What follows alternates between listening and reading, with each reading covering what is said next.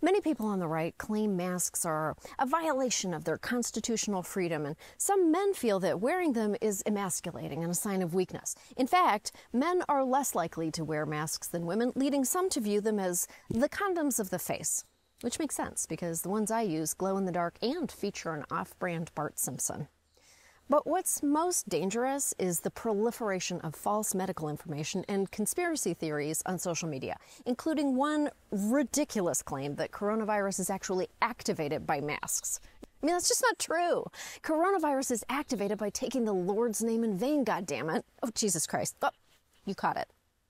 This spread of misinformation is an actual crisis that's causing real panic, which you can tell by the extremely calm and civil way some anti-maskers have treated public health officials. At a commissioners' meeting in Florida's Palm Beach County, anger erupted after a unanimous vote to make masks mandatory. You literally cannot mandate somebody to wear a mask knowing that that mask is killing people. It literally is killing people. And we the people are waking up, and we know what citizen's arrest is. And every single one of you that are obeying the devil's laws are going to be arrested. And you, doctor, are going to be arrested for crimes against humanity.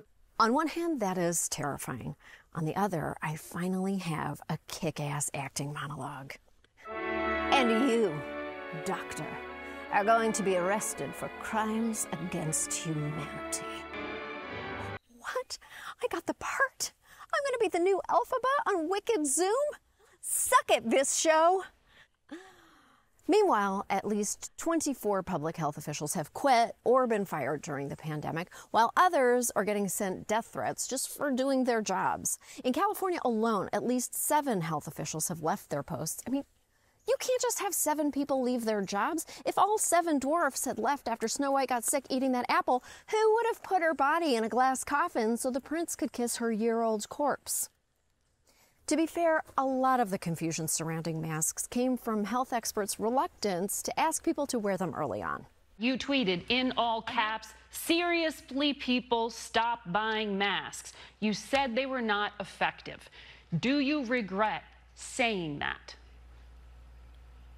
Well, it's important for people to understand that once upon a time we prescribed cigarettes for asthmatics and leeches and cocaine and heroin for people as medical treatments. When we learn better, we do better. And we have learned better.